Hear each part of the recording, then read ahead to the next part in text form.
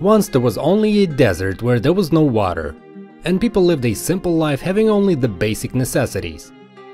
While trying to get water, they accidentally found gold. But it was not solid, but liquid gold. Oil.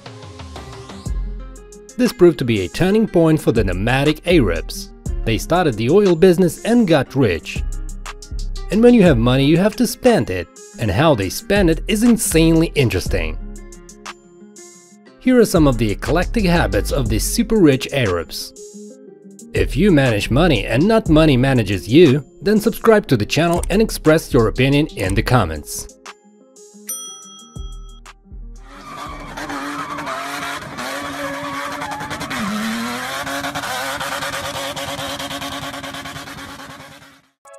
Bustard hunting. Bustards are one of the most beautiful birds on the planet, but for rich Arabs, hunting them is a hobby. In winter, bustards fly away from Central Asia to Pakistan. During this time, the Arabs travel to Pakistan in their private jets only to hunt them. Most from Saudi Arabia, United Arab Emirates, Qatar and Bahrain. Big Arab wedding. 100 to 150 guests are invited to an Arab wedding, and Arab billionaires seem to be aiming to create heaven on earth when they celebrate their weddings. The wedding celebration lasts a week. They spend millions like crazy on stage decorations and food. In fact, one wedding of the daughter of an Arab billionaire is worth as much as hundreds of regular weddings. Toilet made of pure gold. Arab billionaires are not at all worried that gold prices are skyrocketing. Gold bars and the safe are no longer in vogue. They can furnish their bathroom with pure gold. The monarch of Saudi Arabia gave his daughter a golden toilet for her wedding. In expensive hotels, where rich Arabs like to stay, all the toilets have golden seats. Exotic pets. A rich Arab sheikh does not need any ordinary kittens or puppies at home. Give them a cheetah, tiger or a lion, and most shockingly, they carry their wild pets in their expensive cars. Rich Arabs share their selfies with their wild pets on Instagram because for them it is a great pride. The rarest types of cars. Want to see the most expensive cars in the world? Just visit Dubai and you will see golden cars there and cars made of white gold and with stone spikes. Little nothings of life. Gold iPhones, Ferraris, gold Rolexes. These are all the little things that you can pamper your teenage child with. Some can even safely present their child with a private jet and their holidays in exotic places. This is how rich Arab kids live in cities like Dubai. Arabic shopping. And in shopping, Arab billionaires have no equal. They prefer to do shopping in Manchester. About 60,000 people from Saudi Arabia, Kuwait, Qatar and Iraq visit Manchester every year. And it is estimated that they each spend at least £10,000 during their stay. Can you guess why they are crazy about Manchester? Exactly, because all the expensive boutiques are located within walking distance from the hotels. They always reserve an empty room in the hotel where they can store all their purchases.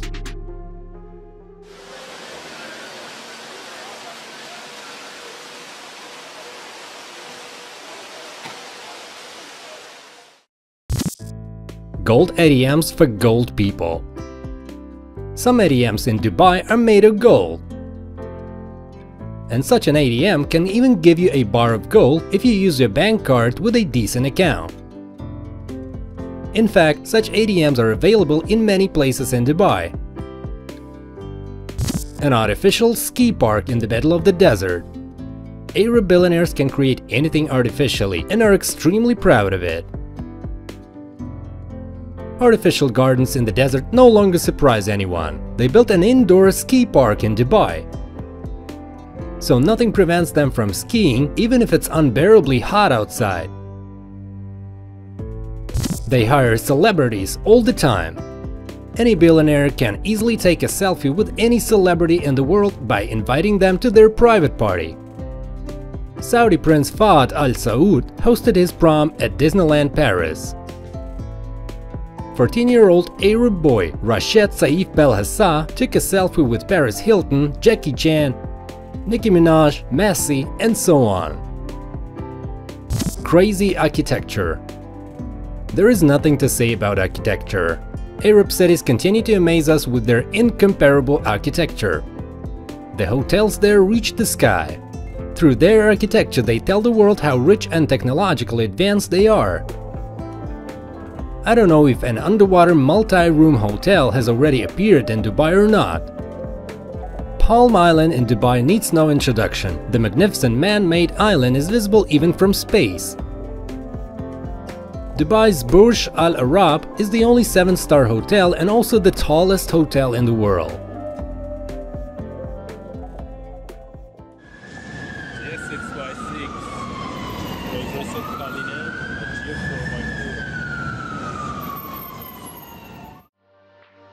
The Saudi authorities have announced the construction of a huge CO2-neutral city which will have neither roads nor cars.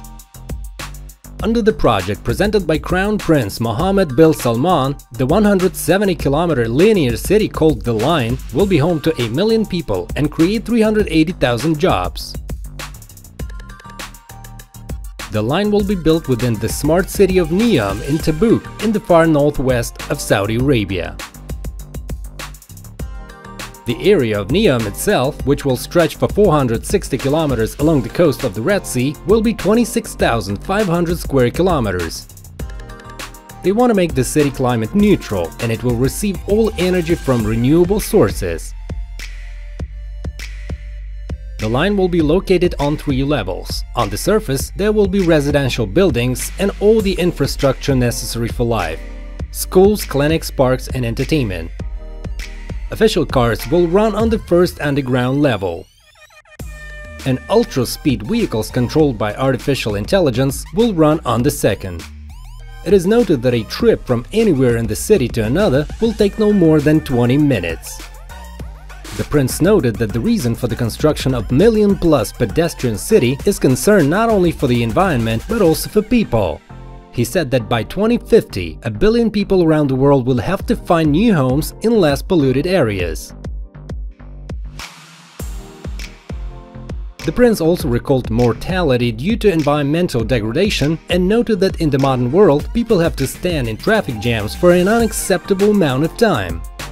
According to preliminary estimates, the construction of a green city will require investments of up to $500 billion. And you said all the furniture comes with the house. Do the cars?